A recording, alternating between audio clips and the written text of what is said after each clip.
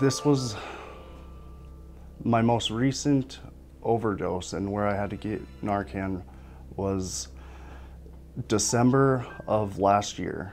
And I started out, I had a prescription of methadone from the doctor. I was getting 800 milligrams a month. And that led to Oxycontin, and then Oxycontin led to Percocet 30s, and just everything and anything that we could get our hands on after that, Xanax. And I had a prescription of gabapentin too. That's not really a hard, but it's still one that I was taking regularly. Fentanyl is very powerful. I was doing heroin, and I've done pills for about 10 years prior to this.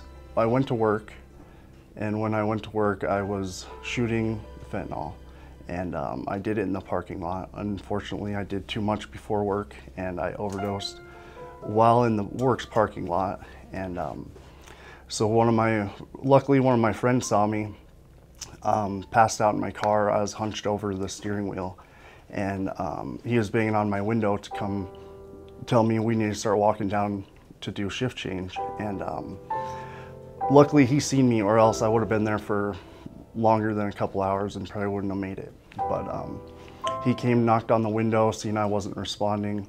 He called the ambulance. Ambulance came. They gave me Narcan, brought me back to life. Ambulance made me take a ride down to the hospital. I had to stay there for a little over 24 hours before they'd release me. Big medical bill from that still currently.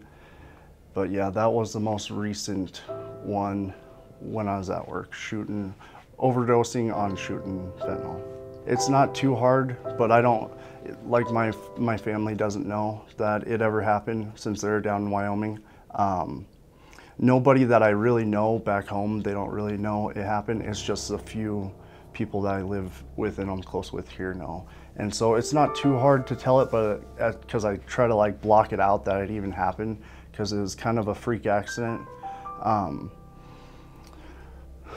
But yeah, it's not too hard to say, but it is kind of difficult to get out sometimes.